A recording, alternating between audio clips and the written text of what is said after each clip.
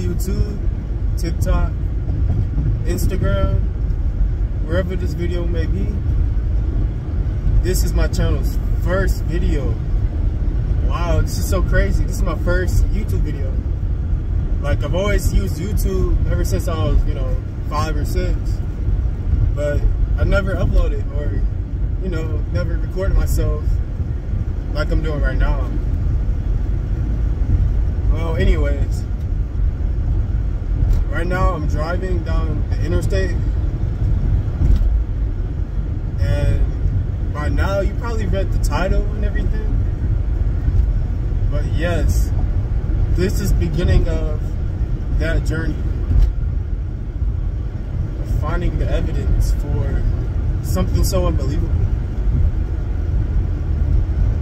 And that's why I'm actually making a YouTube video. And this is my first time making a big YouTube channel where, I actually show my face and actually have my voice on the screen. And for this YouTube channel, it's going to be more like a documentary series, actually. So instead of like, the heavy editing, the photoshops, the loud sounds and music added, it's going to be really the opposite of that. It's going to be authentic, realistic, real life experiences. I'm recording off my Galaxy S22 Plus, so that's a start. Like, this is not anything professional. It's not a There's a speed trap ahead. Okay, I gotta watch out for that speed trap too. Safety is the #1 most important thing why I do this. While I'm doing this, I have to be safety 100% of the time, because who knows what's out there? Who knows that there's gonna be a speed trap 5 miles ahead? Besides Google, I'm not Google, so how would I know it's a speed trap?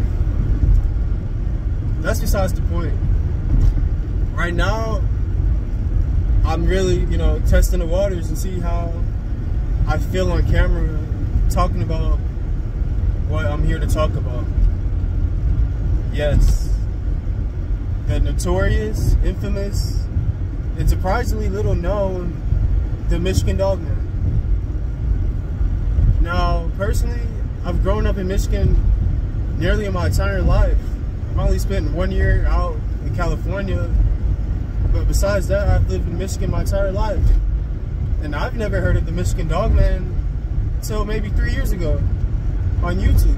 It's like, how is this mysterious creature existing in a state where I've grown up in my whole life? And it took me, until I was, 18 years old to even hear about it. Like, that is extraordinary to me. Like, it's so unbelievable that this whole paranormal world filled with aliens, Loch Ness monsters, everything in between, science fiction, teleporters, portals, like all that entire genre is so understudied or, looked over because people don't think it's real. People don't think it's actually happening in real time. People don't think it actually happened. Whenever anybody brings up a paranormal encounter, it's like they're ignored, or they're seen as crazy, or they're just, brushed off because how could such a thing happen? But personally, I've never been a person that has encountered paranormal stuff like that. I cannot say that I've had paranormal activity relating to ghosts or hauntings like that happen to me. I just can't say that as a person, honestly. Like, to be truthful, I cannot say that. And this is why it's so interesting to me, because so many people have reported seeing strange objects, strange creatures, things happen to them when they're sleeping, or even yet when they're full awake, often no drugs, and they're completely sober, and they see these strange things. It's like, where are these things coming from? Their imagination? Are they making it up? Can we really believe these people? I don't know, and this is why I'm here to study and look for evidence and look for eyewitness testimony so I can make a consensus on my own. And I'm sorry, but I can't pronounce every word 100% correctly all the time. I definitely need to work on that in these videos so you guys can all clearly hear me. And you know, I've been working on that my whole life, but that's besides the fact that there's so much out there that we don't know as humans. Like, we have an entire universe that's 99.99% undiscovered because we're only living on one planet, probably only living in one city or one town most of our lives. So how will we know what's out there? How will we know that there's aliens living on the dark side of the moon? Like, all these conspiracy theories, what if they are actually true? I'm not saying they're all true. I'm just saying that there are some conspiracy theories out there that are, you know, more easier to believe, yes, and they might not have the most evidence, of course, but at the end of the day, those conspiracy theories sometimes make more sense than the actual narrative that the media puts out there. For instance, I'm thinking of the John F. Kennedy conspiracy theory. Like, the main narrative, most people don't even believe what the government said about that. Most people don't believe it was only one man that pulled the trigger. No. People actually think there were multiple gunmen because the shot was so hard to even pull off in the first place. A nearly impossible shot for one single man. And that conspiracy theory is basically almost like a fact for most people that there were more than one shooters. And, you know, another main conspiracy theory that I think we all believe a little bit is the UFOs and their connection to aliens. Every time there's a UFO sighting, it's like impossible to figure out whether it's domestic, international, or alien, or interdimensional. Who knows? It's such a strange world, but yet we still have these strange, paranormal, supernatural activity going on every day, all the time, to so many of us. There's so many people coming forward, telling their story that's so hard to tell. Like, who would want to come forward and say they saw 3-foot-tall gray aliens with giant goggle eyes?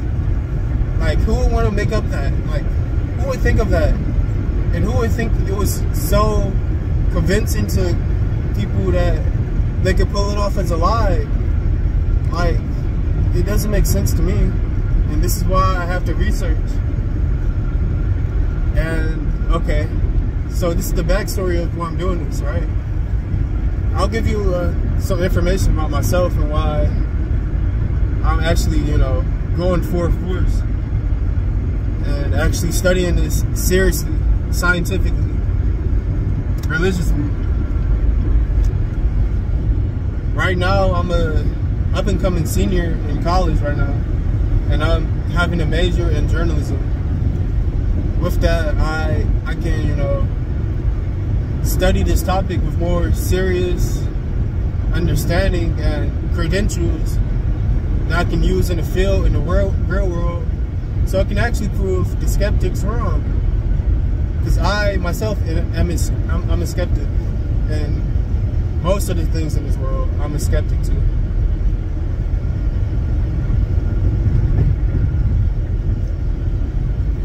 Now, as a person that's a skeptic, it's going to be hard convincing me that something so unbelievable, something I would only read in a fairy tale, actually exists. Let's start off when I was 7 years old, on YouTube. As a 7-year-old on YouTube was so unrestricted over a decade ago, 15 years ago, that you could basically look up anything you wanted. Back in the old YouTube, you could look up scary ghost videos, you could look up scary alien videos, you can look up classified, leaked content that you'd never know what's real or fake unless someone came out and said, oh, I work for the government and I've actually worked on this video and I released it. You'd never know unless a government agent came out and revealed it to you, or the government themselves came out and revealed it to you. So I'm a 7-year-old on YouTube watching these paranormal videos of aliens in Area 51, and these aliens, they're gray aliens, gray, whitish skin. This particular alien was maybe 5 feet tall, you know, taller than normal for a gray alien with black eyes, very skinny, pale, you know, almost waxy skin.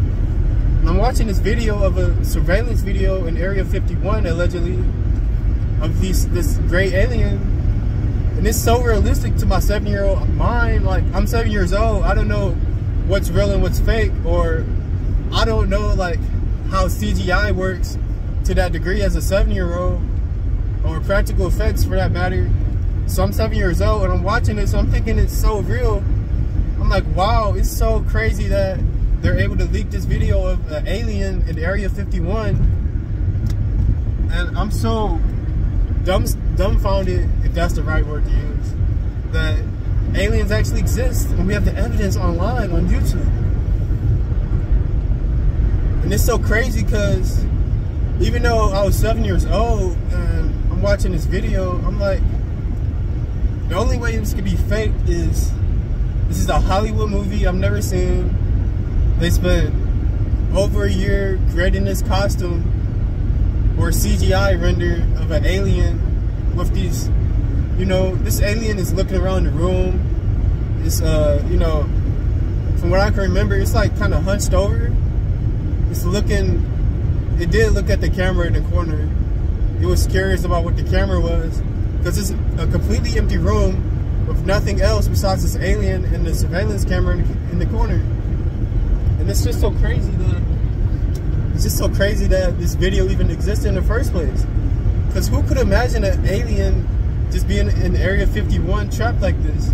And then who could it like bring it to fruition by making a CGI or a costume of an alien like this? And if I were to guess that how much this costume would cost, this costume would cost an easy $15,000. An easy $15,000 if it's a costume someone wore. Or if it's CGI, it might have cost $15,000 to create. Because it was so good, it was so real life. It was so realistic, the way the alien was moving with its long, lanky arms in the video. And how it was moving like it was not of this world. And to me, as a 7-year-old, I believed it was a real video. You know, and then I had my older siblings, you know, try to scare me into believing it's real and that the alien will come and get us or whatever. But that's besides the point. And what I'm trying to say is, as a 7-year-old, I was into this paranormal topic for a while, and I always thought it was real as a young person. But, you know, as we all grow up and we go to school, we hear our classmates talk about how aliens are fake or they can never be real. And the planets that can hold life, you know, thousands of light years away. That's just crazy to think about. And you can never really imagine it, so you just go with the science, what the scientists are saying. And if the scientists are saying that, hey, you know, aliens are nearly impossible to have on Earth, you just gotta believe them because they're scientists, right? NASA's telling us that they've never confirmed the presence of alien life on the planet. It's so crazy to me because there's so many, you know, encounters by eyewitnesses and YouTube videos you can find where there's evidence, alleged evidence of these cryptids and paranormal activity happening every day, especially during the time of YouTube when I was 7. And you can look up any paranormal video. You can look up an alien video you can find like hundreds of like these gray alien videos on YouTube, and it's so hard to find now because there's so many clickbait videos in 2022. But in 2007, 2008, you can find these videos of these aliens or these chupacabras, of these chimera animals, right on YouTube, unrestricted. You don't even have to make an account to sign in to see these videos. And it's just so crazy that I was able to see these videos, and I can remember these videos clear as day to today. And yes, as a 7-year-old, I believed the video. But no, when I turned 10 or 13 years old, I kind of thought, oh, well, maybe that video was fake. Because you know how unrealistic it is. You can't always believe everything you hear online. You can't always believe everything you read online either. So it's so crazy to me that now as a 21-year-old, I actually do believe that the videos I saw on YouTube were actually real. That some of the videos, not all of them, only some of the videos were real. And that I actually saw these cryptids by a leaked video that you can't even find today on YouTube, on the internet. Maybe if you go to the dark web or the deep web. But I haven't even explored then what I could find on YouTube in 2007. But yes, I do believe that alien I saw at Area 51 was real, because how would you fake that video unless you were making a Hollywood movie? A Hollywood movie, a $15,000 independent film, a $15,000 at least costume you made from scratch with multiple people working on it. And if it was a costume, how skinny would that person have to be to fit in that costume? That alien couldn't weigh more than 100 pounds, easy. And there's no way that you could get a person that skinny with a big head, with the eyes blinking. The eyes were blinking, and there were black, big goggle eyes, and it was blinking. Yes, this was a video, but still, a video can tell you so much, even if it is a CGI video, even if it is a costume video. I'm saying this all to say that, yes, I'm a skeptic when it comes to this stuff, because I haven't had it proven to myself yet. Because I need scientific evidence with scientific understanding and scientific method analyzing the hypothesis. This is my hypothesis, that there is some type of paranormal cryptid activity happening in the real world. Yes, you need the scientific method to completely understand what's going on with this phenomenon. And I think this topic is so understudied and under-researched because so many people don't believe in it, because the media wants us to think it's fake. The media wants us to laugh at this kind of thing. The mainstream media, I'm talking about CNN, I'm talking about cable news, Fox News, that's cable news, MSNBC, they all have a bias. They all have a director that tells them not to talk about the real things happening in the real world, that real people are kind of have to find out themselves. Because I'm here studying this topic in Michigan pretty much on my own right now. I've reached out to people out of the state and people online on Facebook, and it's just only so much they can do and so much they can reveal to me, that I'm on this mission, not by myself, I'm not going to say that, but I'm on this field investigation. You know, I'm basically blind in the dark because it's so much area to cover in the state. There's so much area to cover on this planet where mysterious cryptids or paranormal activity could be, that I have to, you know, take baby steps and work out of my A to B card. But yeah, this is my first video on this documentary series. This is not the best video where I'm talking as best as I can, because, you know, I'm off of maybe 6 hours of sleep, 7 hours of sleep. Up very early in the morning, trying to make my first video 20-25 minutes, try to get a good video out. maybe put an intro in this video.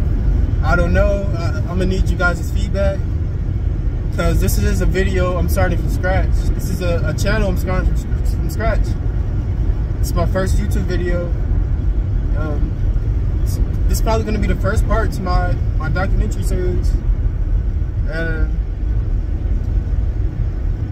I will find as much evidence as I can, and whatever evidence I find will be on my TikTok, will be on my Instagram page for sure. It will be on the questioningcenter.com website. Yes, the questioningcenter.com website will have everything that I'm covering on my YouTube channel in text format. Basically, I'm gonna be writing the articles, writing the news, the eyewitness encounters, the eyewitness interviews, all on my website. And all the video evidence will be on TikTok and Instagram anytime you need it. And this YouTube channel, yes, I know it's not gonna be a lot of people at first. Might not be even 100 or 1,000 people the first year, but we're gonna build up, and we're gonna, you know, dish out content that makes sense, that people are interested in. And yeah, I'm gonna be in Michigan mostly for my research, because Michigan is a huge state. Like, as a 7-year-old, I'm gonna take it back to when I'm a child. As a 7-year-old growing up in Detroit, like, I never knew how big Detroit was itself. Detroit as a city is already a big city, but when you're talking about Michigan as a state, like, I couldn't even imagine how big Michigan was as a 7-year-old. But now, I'm just now understanding how big of a country, how big of a state this is, because I'm driving out on my own, driving off to college a couple hours back and forth, and driving around the state. And this is a big world to discover. You know, despite all the man-made creations and the roads and buildings, there's still a lot of country road and backwoods to be discovered. And no, I'm not gonna be out in the middle of a undiscovered forest. I'm gonna be in locations you can easily find on Google Maps. That's what I'm gonna be doing. I'm not gonna be missing 411. I'm not gonna be that. I'm gonna be safe. Like I said in the beginning, safety is the #1 concern here. Safety. Because if we're not safe, how are we gonna get the real evidence? How are we gonna keep the evidence safe so that we can prove it to the world that this is a real thing? That this is an actual phenomenon that people are seeing in real life. But yeah, guys, anyways, that's the first video. Hopefully I sound clear enough. I'm gonna go back over and you know, I'm gonna watch the video myself, even though I don't like hearing my voice. That's why it was so hard to make this YouTube channel, because I don't like hearing my own voice talk sometimes. But hopefully you guys don't mind my voice too much. I'm gonna review this video and see how great I like it. Maybe do another take, or put disclaimers in this video. And yeah, thanks for watching. I'll be back with some more content. And thank you for tuning into The Questioning Center.